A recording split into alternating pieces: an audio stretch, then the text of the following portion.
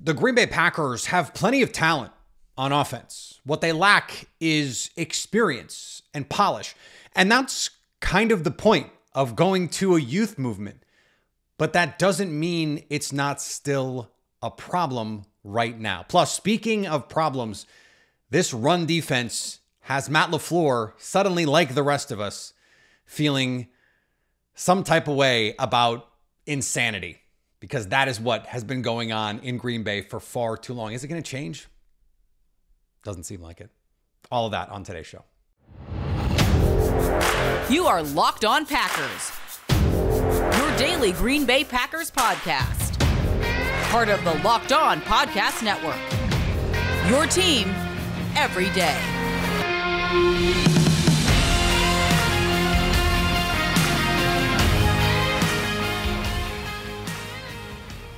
You are Locked On Packers, part of the Locked On Podcast Network, your team every day. I'm Peter Bukowski, and I cover the Packers for The Leap, a newsletter I would love for you to subscribe to. Follow me on Twitter, Peter_Bukowski. Follow the podcast on Twitter, Locked On Packers. Like us on Facebook. Subscribe to the podcast, iTunes, Spotify, Google Podcasts, wherever you find podcasts, you will find Locked On Packers, the #1 Packers podcast on the internet, and the show for fans who know what happened. They want to know why and how. Thanks to everyone who makes Locked On Packers their first listen every day.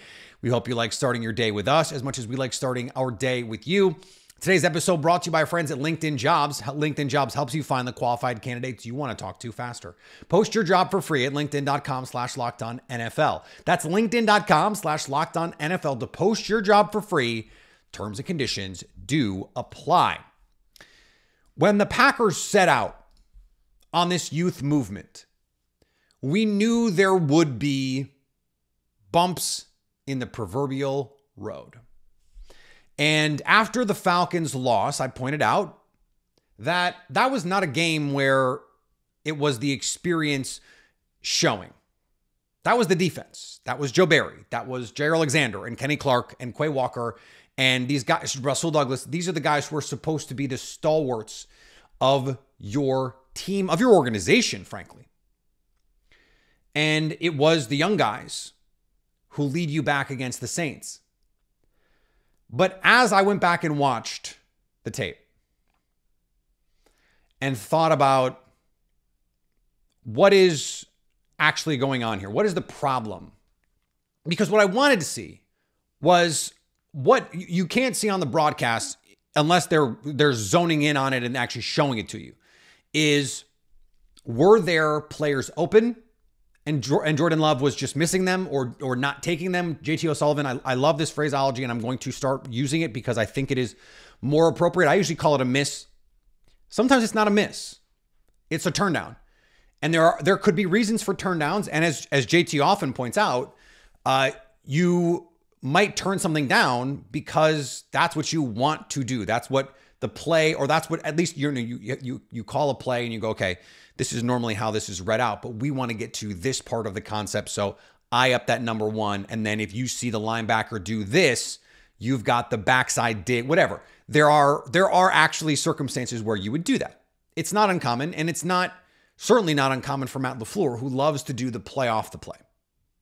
They want to call a play to set something up off it later. But what I saw against the Lions, there were certainly opportunities early in that game, and Matt LaFleur talked about it. You have to, if you're Jordan Love, you just have to take the profit. Just take the play. You got the slant to Romeo Doubs, throw it. He's open, throw it. There were a couple of those where he's open, on time, in rhythm, throw the ball. But then if you look at some of the other plays, the negative plays, the sacks, the interceptions, you go, well, there's an issue here that is not just related to Jordan Love. On the first interception, Christian Watson, they're running strike from a condensed set. It's a play action concept. They have this season run strike from the gun, which I actually like a little bit better because it allows Love to get his eyes on the defense faster. These Lions linebackers didn't bite hard on the run fake. And Jordan Love doesn't know that until he gets his head back around from turning his back to the defense. If he's just handing the ball, he can sort of side eye what's going on with the linebackers, and he can just pop his head up and now he's ready to set and fire. He's got to take a second to set anyway. And it's not a whole second, but it's a part of a second, which allows you to figure out, okay, what am I seeing? What's going on? Christian Watson, from a condensed set, he's got to run a burst release. He's got to widen his defender so that when he comes back inside, there's room to make that throw. He didn't. And so you allow the linebacker to get underneath it. Whereas if he runs a burst release outside, now when he breaks in, there's a much bigger window there and you probably can't get that linebacker to effect the throw. On the second interception, Matt LaFleur, who hates to blame players specifically, will blame, groups of players, will blame tackling or will blame, coverage or whatever, but rarely is he going to say this was so-and-so's fault, but was asked, does Rome have to stay with that play? And Matt LaFleur's answer was yes. You have to stay in the structure of the play unless the quarterback breaks the pocket. And it is the double-edged sword of having a quarterback in Jordan Love who can and does extend the play. But you didn't see Aaron Rodgers and Devontae Adams having those problems. That's a time on task issue. That they just don't have that continuity to know, okay, on this concept, I'm going to come to, because the concept is not, he's running a basic on the backside. It's not really to him. Jordan Love is reading the front side of the concept. It's not there. And so now you got to come back. Not ideal. But you have to stay within the play. Another situation. Jordan Love, hand signal. Yes. Yes. A hand signal. He gives the hand signal. Not everybody on that side of the concept seems to get the hand signal. And you have a miscommunication. Love has to eat a sack. Now, I thought on that play, he could have thrown to Dobbs, but when you're trying to read the concept and someone doesn't do what you expect, that throws everything off. And again, I'm not absolving Jordan Love either. I started this conversation, let's remember, with saying there were a couple turndowns in this game from Love where you just got to throw it. You can't get, Matt LaFleur called it picky. You can't get picky. If it's there on read one on time, it's got to come out. You got to throw it. And I know sometimes game script says we're trying to hunt the big play. By the way, Aaron Rodgers loved to hunt that big play. There are some, just in a lot of the ways that Aaron Rodgers learned some things from Favre, where you're just like, can you not?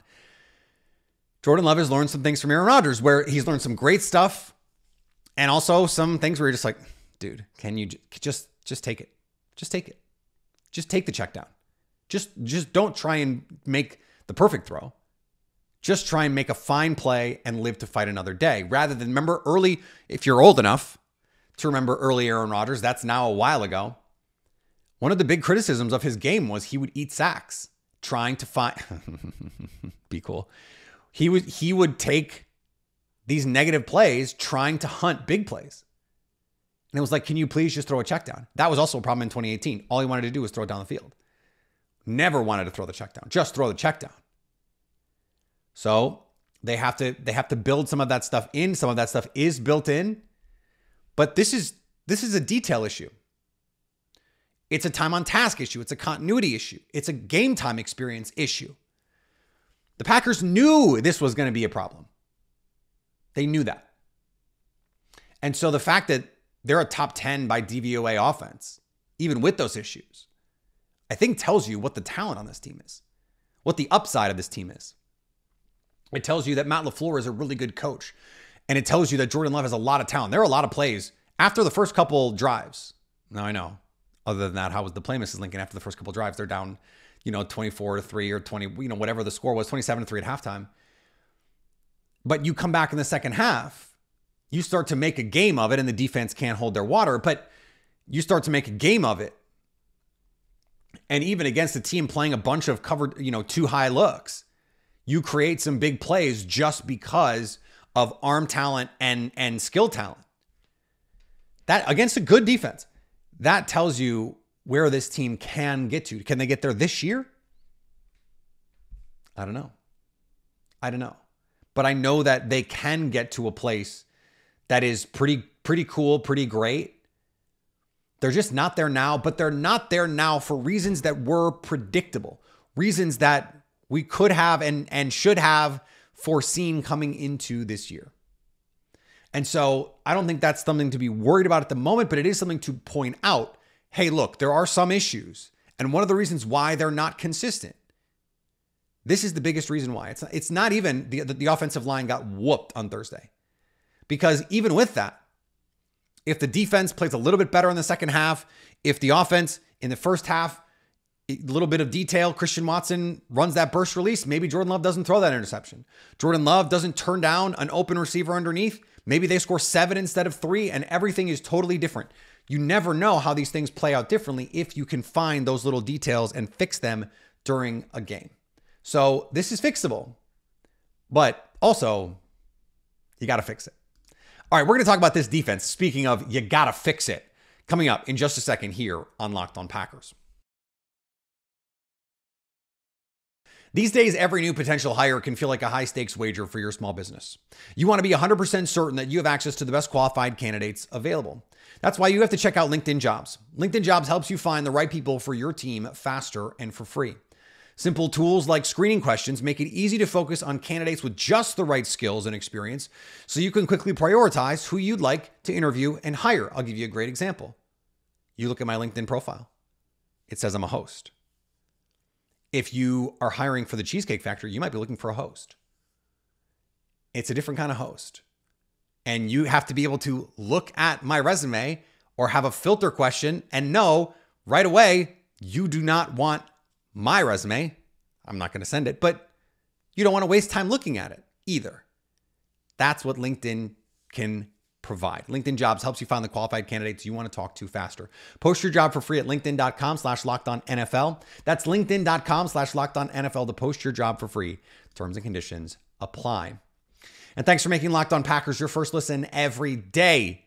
Everydayers. We've got Expert Tuesday tomorrow. We have Zayu Duen on Wednesday, a crossover Thursday with your boy Q from Locked On Raiders, and then an interview coming up on Friday. But it's Monday Night Football, baby. Monday Night Football will be live after the game on Monday night. Matt LaFleur was asked about Joe Barry and the structure of this defense.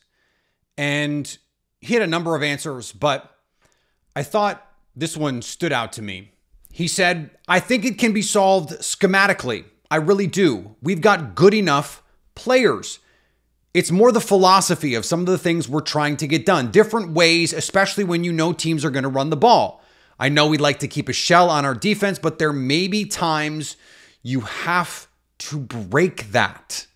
What is frustrating about it is, and after the game, he said, look, doing the same thing over and over, insanity, all that stuff. But it was insane after the season. And they kept Joe Barry. And one of the reasons why we went on this show and talked about it was because Matt LaFleur has more say in this defense than maybe we realize.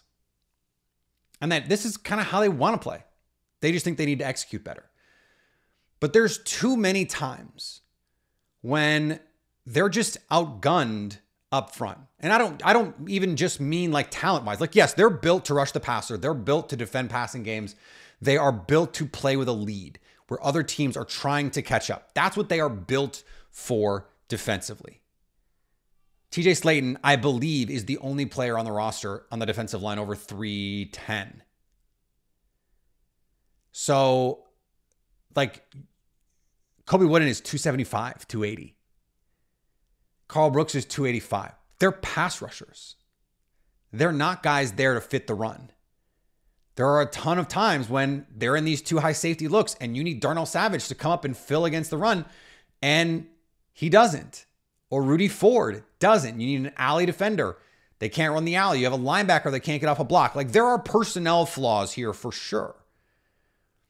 But then you have a situation like we saw against Detroit where they actually quick gamed. They tempoed the Packers to keep them in their nickel personnel because they caught them in nickel personnel in the red zone against, I can't remember. I think it was 12 personnel.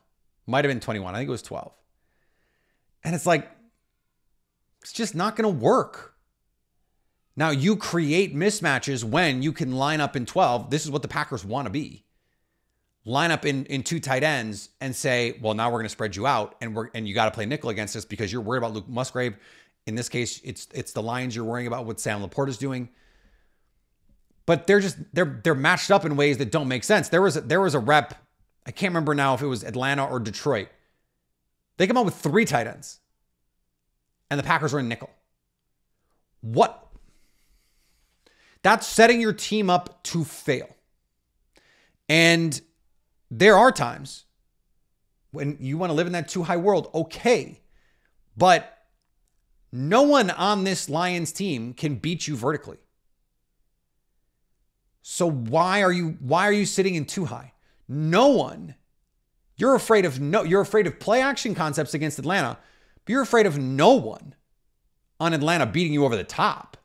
Not really. You're afraid of concepts beating you over the top. But if you play your responsibilities, you should be okay.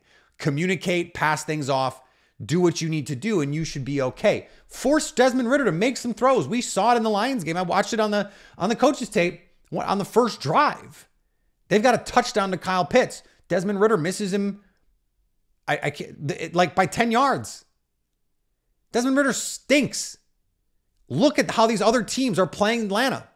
Load the box. There were times when Detroit had 9 guys in the box against Atlanta. That performance is a damning indictment of Joe Barry. And of course, this defense, but they're not being set up to succeed. And I don't know how many times I can bring up this example of Jim Schwartz and point out they made some additions, Dalvin Tomlinson, Zadarius Smith. The spine of that defense is essentially the same. And they look so much better. And certainly much better than Green Bay does. There are teams out there that do more with less talent than Green Bay has. And I understand there's some questions like if you can't do it at a certain point, isn't talent the problem? And yes, there's structurally some problems with this team. But they're built mostly for how they want to play because they want to stop the pass first. And they thought that doing some slanting was going to, some stunts, some twists, some games up front was going to help their run defense. They just don't have the bodies. You just don't have the bodies. And that's where we run into another problem here. Rashawn Gary can't just play 15, 18 snaps. If he's healthy enough to play, he's got to play. This is week 4 now.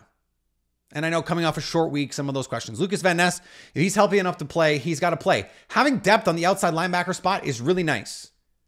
Your 2 best guys right now are Lucas Van Ness and Rashawn Gary. Those guys have to play. You can't be sitting in there. It's goal to go from inside the 5, and you've got Justin Hollins and Kingsley Enagbare out there. Those guys are going to get dog walked in the run game. It's between the 40s, fine. Any other time, it's not going to work.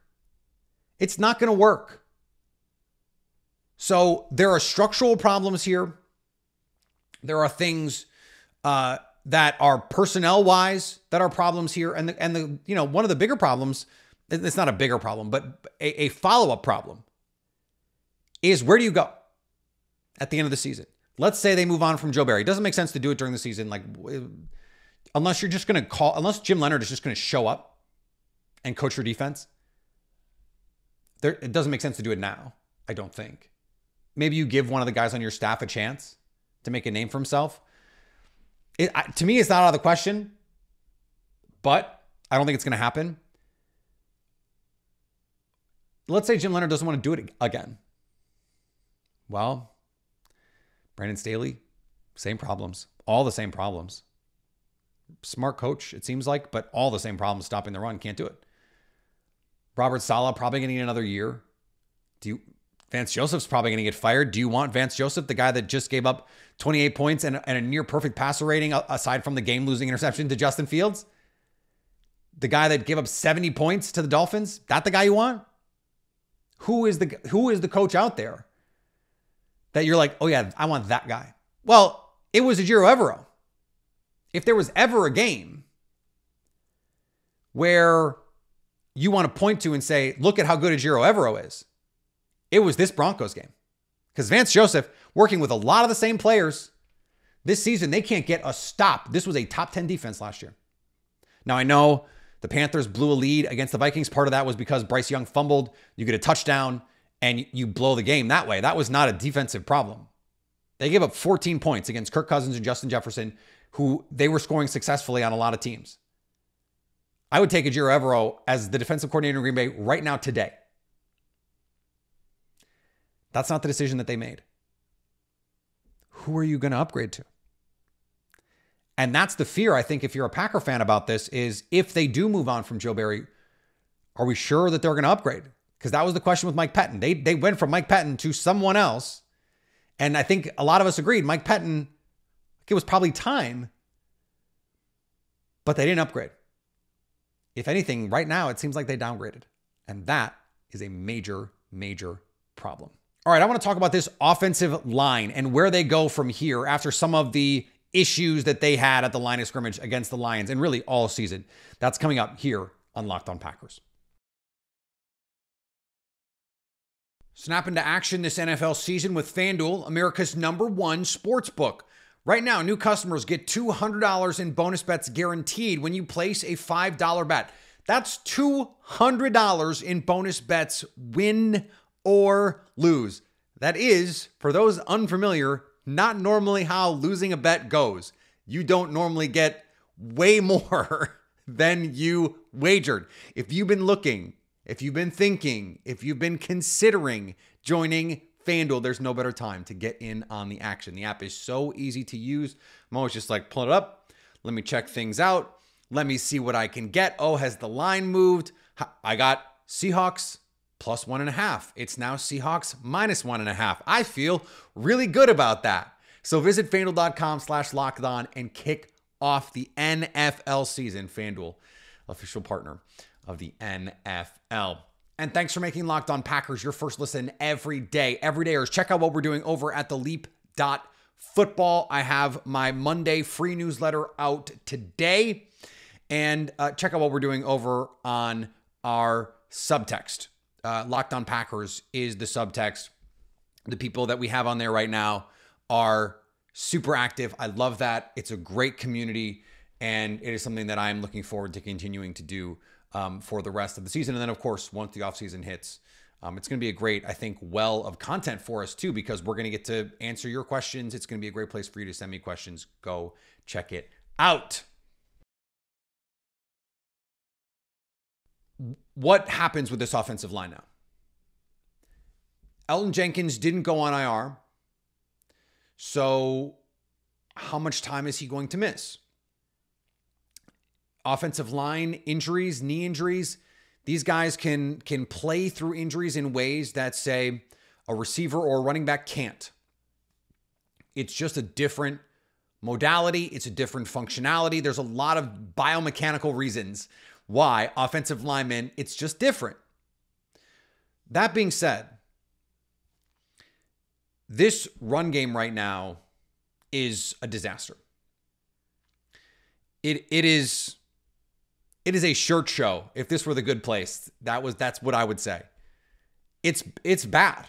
It's really bad. And it wasn't very good last year either. And when you think about it that way, you know, it's not altogether surprising that the Packers, for as good as John Runyon Jr. is as a pass protector, and he's an above average pass protector at guard, that they are trying to find ways to improve that spot. But that doesn't make sense then why Royce Newman is out there, because he's a bad pass protector and a bad run blocker. And Josh Myers, I don't know what to make of Josh Myers at this point, because he'll have some really nice plays and then he'll just lose his mind for a couple plays. And all of that is true. And yet when they were healthy, now they're not going to get David Bakhtiari back at all, but when they were healthy, and even with that, for the first 3 weeks, even with the injuries, we're talking about one of the 3 or 4 best offensive lines in the league. So how do you put together your best 5? Well, it is time to give Sean Rhyan an opportunity. We know Royce Newman is bad. We have seen it. It's on the tape. He was bad in 2021 when he was a starter. He was bad in 2022 when he was given the opportunities to start. He's been bad this year. He is, at this point in his career, a sub-replacement level football player. Just is. So but there is this lean for a lot of NFL coaches toward known quantities. We know what he is. He has experience. That is true, but that is also antithetical to the approach that this team has taken. It's not about experience. It's about ability. And at this point, I don't know what the case is for his ability. What is his ability? Other than he can play and Elgton Jenkins is hurt. Like, availability is the only ability that he currently has. That's, of course, underselling his ability as a football player. He's an NFL player, and we should never forget that part of it. But that's why I use the phrase sub-replacement level. It's bad. It's just not good enough. We know that. We don't know if Sean Rhyan is good. We don't know if Sean Rhyan is bad. But that uncertainty is worth it. I kind of don't care about practice anymore. Like, I get that if he sucks in practice, you just can't put him out there, Sean Rhyan. But you look back at training camp, based on the play that we saw in the preseason, Sean Rhyan was better. Based on the play script, when Royce Newman is playing deep in the fourth quarter, it seemed like Sean Rhyan had passed him on the depth chart. And then when there was an opportunity, okay, in game, I get it. You go with the guy who's a veteran, play him in there. But then when you had time to prepare, okay, a short week, still, you've got more time to prepare. Why is Sean Rhyan not the guy? Now I'm wondering, with the mini bye, with time to prepare, Matt LaFleur said, all options are on the table, all that stuff. It's time. And there is always this pushback in these sorts of moments when you have fans say, well, the coaches know, they see him every day in practice. That's true, but the coaches saw Zach Tom every day in practice and decided to start an NFL game with Jake Hansen and Royce Newman. Royce Newman playing out of position at right tackle and Jake Hansen playing out of position at right guard instead of playing Zach Tom, who for the whole preseason and training camp was a better football player. This is the same coaching staff that has made major tactical errors in offensive lineups in the postseason. That have been well documented on this show, have been first guest, second guest, third guest, fourth guest. Like, I was ahead of, hey, these are the guys that need to play. They were wrong. Coaches get this wrong. And this is a team, an organization, a franchise that is as good as there is in the NFL at developing these offensive linemen. They identify the talent and they develop them. They coach them up. Yosh Nijman was not a starting caliber player when he showed up in Green Bay. Rasheed Walker was not a starting caliber player when he showed up in Green Bay. Elgton Jenkins probably was, but David Bakhtiari wasn't. He had to be coached. Now, different coaching staff, but we're talking about the same bones of the scouting staff that identified the talent that could then be coached into the player that becomes an all-pro. They identified the ability and then they brought that out of him. Elgton Jenkins, Zach Tom, Rasheed Walker. These are really, really good football players. And, Zach Tom did not play well against Detroit, was playing on one leg. John Runyon Jr. got hurt the second drive of the game, had to play the rest of the game hurt. It's a different game if those guys are healthy. Everyone's dealing with injuries. It's not an excuse, but it is a good reminder. it is time to change this lineup. Now, what they do beyond that, I don't see moving Josh Myers to guard. In fact, I got the messages on subtext about that. I don't think that makes sense. He's either a good enough center to play center or he's not. So he's not better than John Runyon Jr. Flat out. And I have advocated, hey, when Elton Jenkins is healthy, let's say JRJ at center. There's a reason Sean Ryan was getting center reps. They did not believe that Josh Myers was for sure their guy. They gave other guys every opportunity to come say, I'll take this job. Now, they didn't, but they gave them every opportunity to do that.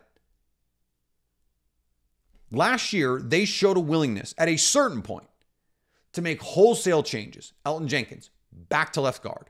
John Runyon Jr., flip sides, and just rejigger the whole thing. And they made it work. And the second half of the season, they were excellent. They were excellent until the final game of the season. And Josh Nijman basically got played off the field by Zach Tom, who's now your starter. So they're willing to make some of these changes. I would argue a little too late, but if they're able to do it, they can still put together a really quality offensive line. You hope Elton Jenkins can come back and stay healthy. If he does, that helps everything about your offensive line because he is one of the true difference makers for this team. They have to be willing to make this move. And if they do, this offense can keep making the steps that we talked about at the top of the show. There's offensive line issues too. Passing off twists and stunts. It's a big problem for this team. Run blocking assignments. It's the details. They're still problematic. So they're trying to figure it out, and you hope that they can. All right, back tomorrow. Expert Tuesday. A lot more to come this week. How you doing? Crossover Thursday. Interview on Friday. And then we're back Monday night. After the game, we'll have a Monday show. But then we'll have a Monday night show that will be your Tuesday show. Let's not get ahead of ourselves. After the Monday night game. Follow me on Twitter, Peter_Bukowski. Follow the podcast on Twitter, Locked On Packers. Like us on Facebook. Subscribe to the podcast, iTunes, Spotify, Google Podcasts. Wherever you find podcasts, you will find Locked On Packers. And anytime you want to come hang out with us live on our YouTube page, you can do that to stay Locked On Packers.